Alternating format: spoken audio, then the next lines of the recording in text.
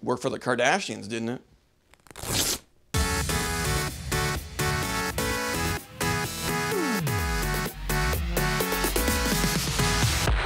It's Mr. Hollywood with big star over here, Stefan, looking dapper tonight. Thank you, sir. Canadian Screen Awards. Yes. Hashtag cool. That's what I'm Hashtag very cool. That's what I'm hashtagging you.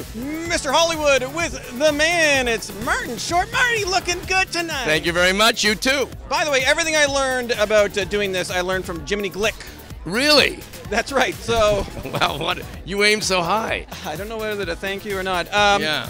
You brought some kids with you? Yeah, just a couple kids were standing out front, and I said, "Come on in, girls." Well, that's not right at all.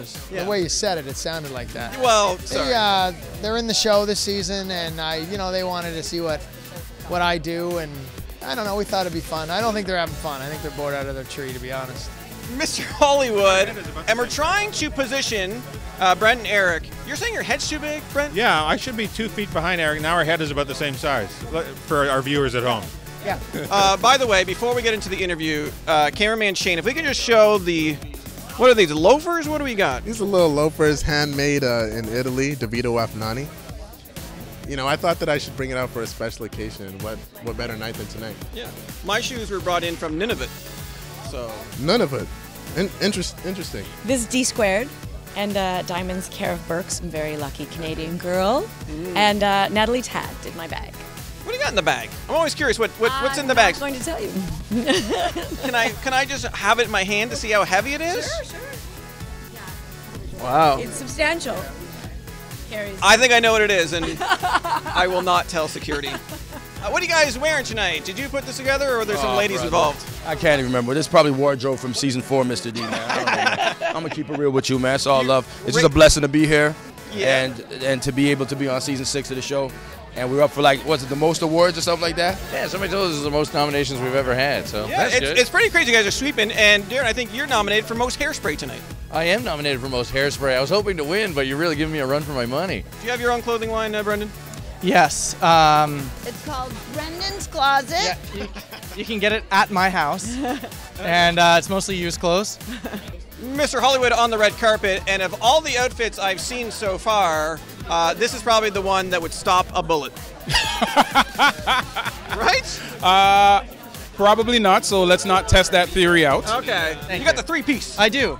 I like in the hottest room in the world. I know. It's very nice. It's a good choice. That's why I wore a halter, baby. At least you're not wearing Spanx. I'm not. How did you know that? How did you know I'm not wearing Spanx? I was talking about myself. Okay. Took 20 people to get me in this thing today. Should there not be a category for best short and Snapchat or best Instagram? You know what? You're totally right. There should be a whole social section of these awards. What do you use? What's your... I love Instagram. I'm a good Instagrammer. Tweeter. Oh, you do the tweeting? I do the tweeting. There you go. Give us your Twitter handle. At RealStephJ, RealSteph. Check me out. Follow me. Oh my God, your Twitter numbers, your followers just went through the roof. Yeah, because you mentioned it on this show. I'm sure I did. And thank you for that. Thank you for allowing me to do that. So I'm wondering if you can look right there. Give me one of those classic poses that you did. Okay, go ahead. Come on. Because people must come up to you now and just pitch you things. They do. On They the do all the time. On the street. In a taxi cab, at the airport. In the bathrooms. I have an idea. Okay. Go ahead. Make it quick. Elevator pitch. The smart underwear. You know, as a guy, you get hot, you get cold. You need one that you can control. And was it thermo? It's thermo. I haven't worked out the science yet. I mean, we'll get there later. You need the science. Make sure the battery pack's not too big, okay? Okay. You don't want to fool anybody. You guys look good. You guys look great. Hey, there's a little question in your voice when you said, "You guys look good." Oh, did you just say my wife looks like a potato? No, I don't want to start a thing, but maybe I'll start a thing. Well, here he goes. A revival? Huh? Corner Gas coming back? A revival. A reboot? You know all these shows are getting rebooted? Everything gets rebooted. Yeah. It's going to be a crossover. Corner Gas X-Files crossover. We're going to Oscar's going to peel his face off. He's going to be some kind of lizard creature underneath that. It's going to be very exciting. Look forward to it. I'm going to see this. I want to watch this. I hope if they're going to do another one, I hope it's soon. That's all I can say. Oh. Something we don't know. Time is running out for me. A lot of TV shows getting that revival treatment. Full House, X-Files. Pick a Canadian show that you want to see brought back, huh? Beachcombers. For sure. Woo! Yeah, you can Yeah. play Relic. Yeah, Play Bruno Niagara Gerussi. I remember that Bronco joint. Yeah. You can't do that on TV. Oh, that's good with the slime. Yeah, that was that just popped into my head. That's the way I work. I mean, the Americans are doing. Why Well, can't Canada? I only know English Canadian shows, but Yeah? I'm guessing there's probably a tremendous amount of French Canadian shows that I would like to see done from the 70s. There was groundbreaking work coming out of Quebec that I would like to see revamped. I vote The Littlest Hobo. I don't vote that, but Marty, talk. I have an image in my head because I'm a fan. I'm a fan of you. Thank you very much. I have an image in my head that you like to hang out with, like, you know, your big showbiz friends, like you, Steve Martin. Hands right in front of the camera.